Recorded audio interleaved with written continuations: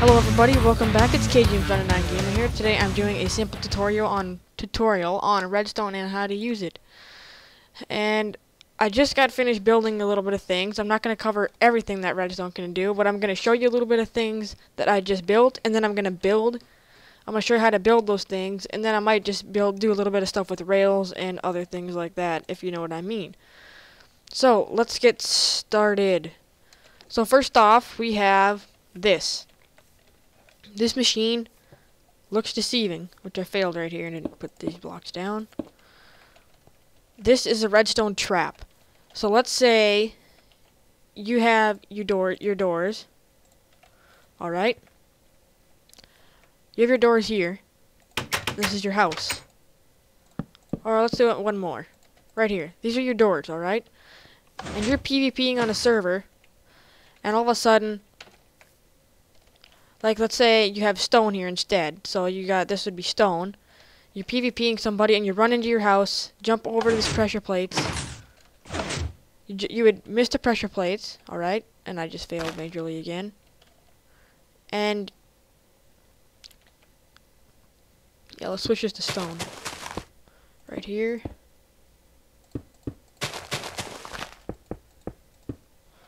Put those pressure plates back down. So they would be hard to see, but I think somebody would obviously notice this. And you can also put like a lever inside.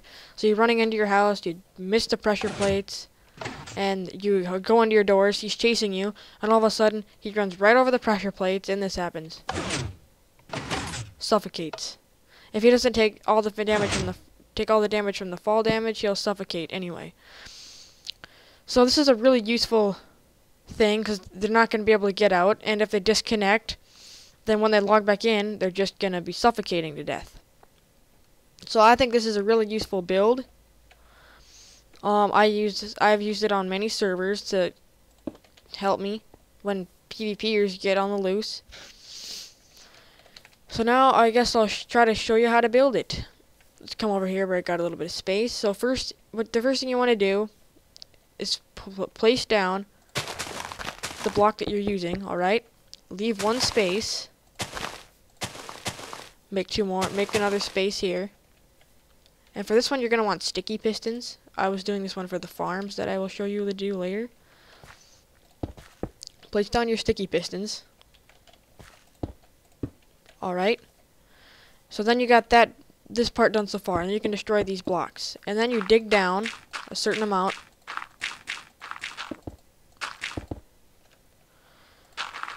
Until you feel like he'll have like about half of his hearts gone, alright? So I'm not actually going to pay attention to that. And then what you do is on each corner, you break 4 blocks.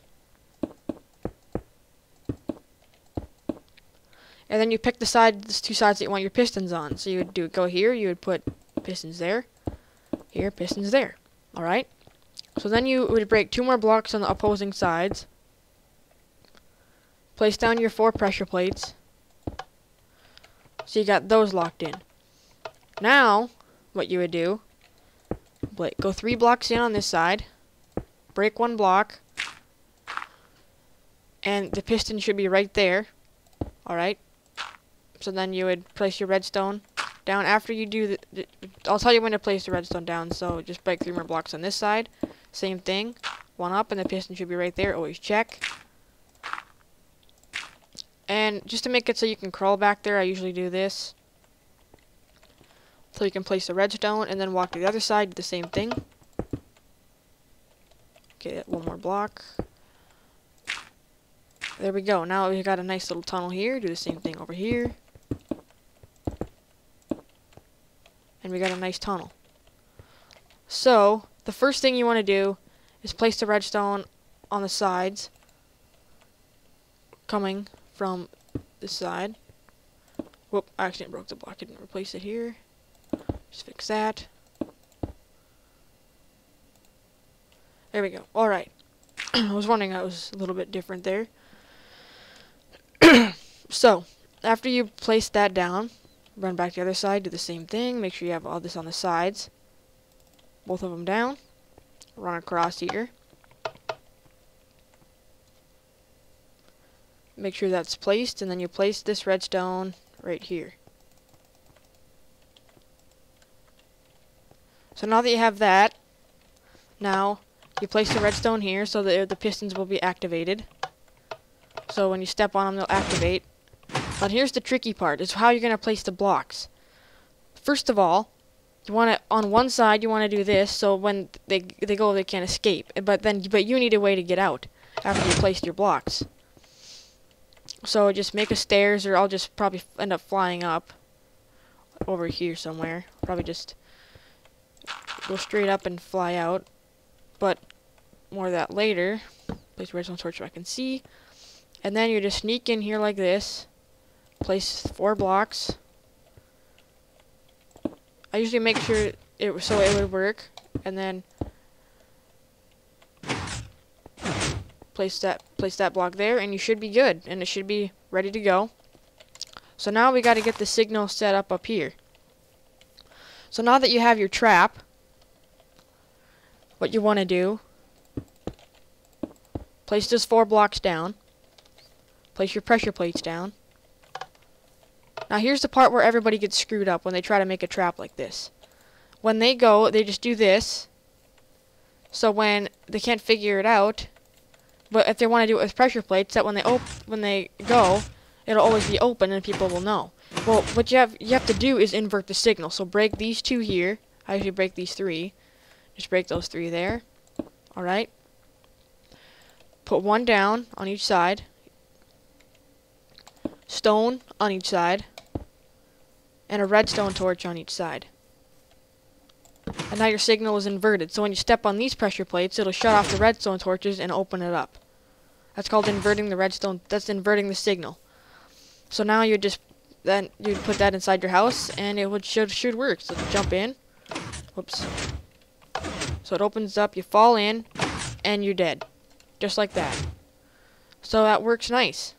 So that's how you would build that trap. Alright, so now let's move on to this. This is an automatic farm. You can do this with anything you want, except if you're going to do it with melons.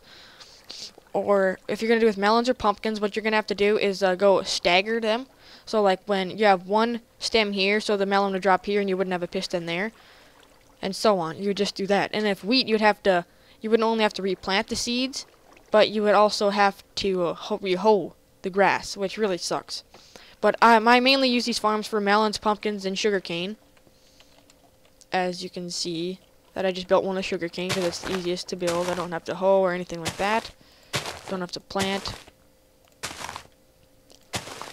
So let me just put these up, so just pretend like they're ready.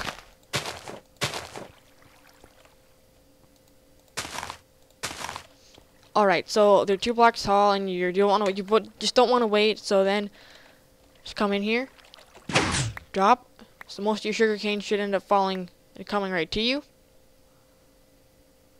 Sometimes it'll take a little bit longer. But how to fix that if you really want to is just you would go 1 more down so they would drop right into you, and then you just get off and just collect the remaining stuff, because that's actually, it used to be not so glitchy, but now there's a few ways that you can fix that. So this one's really easy to build. I'm probably not even going to show you exactly how to build it, or just do a simple little tutorial. So just break a certain amount of, just break a bunch of blocks, place your water in until it can't go no more. So there, now it can't go no more. And it's actually better if you leave 1 space for your pressure plate, so when you click it after you're done, you can step forward and then collect, and it'll all fall right into you. So then you have to break 1 block on each side, place down redstone, place it to here. So this is where you're going to have the thing. So I guess it really doesn't matter. Sticky pistons will work just fine. Alright, so now we got that part. Same thing on this side. Alright, so now you got your pistons. And so you want to I guess you could really care less, but I'll just plant the sugarcane or reeds or whatever you want to call it. So you got that. And then you just take your block of stone or something like that up above, so it'll reach the signal of the pistons. The redstone will reach it, and then you do the same thing on this side. Get stone. Whoop. Come on, fail. Alright, there we go. So you just place the stone along the sides of the pistons. Place redstone all the ways across. And when you step into your farm, it'll shoot out and you'll be able to step forward and collect your stuff. See, you get a nice lot of sugarcane here. And then you just collect your remainder. So that's basically how you build a farm. An easy automatic farm. Very simple to build, probably one of the easier things to build. This is my favorite thing to build, is these. Just like really fun, and that simple way that you can build it is just really, really fun. So that's basically all I have for you today on a simple redstone tutorial. So whenever you want to, but one more thing quick is just remember this, whenever you have something with pistons, and you want to have it so when you step on the pressure plates that the pistons are off, so the thing will open up. Then you just have to invert the signal, simply just doing this. Place your block, make sure you have redstone coming up, and place a redstone torch in the back, and you can place your redstone and it will be inverted. So then if I step on this pressure plate, that will shut off. I'll use a weighted pressure plate real quick so I can show you what I mean. See, the signal is very weak there, but here I'll just toss out this entire stack of sugarcane onto that, and that will shut down. So when I pick that back up, as you can see, the pressure plate's back on, or the redstone signal's back on. So that's how you invert the signal, and it's really easy to do. Just remember, just get that in your head right there. That's what you need to be building. There's this simple rig, and then you can place your redstone. You can place it this way, this way, anywhere you want, you know, anything like that, if you know what I mean. Place it anywhere. And that's pretty much all I have for you today, on this redstone tutorial. This has been another KGames on 99 Gamer tutorial. I'll see you later, guys. Bye.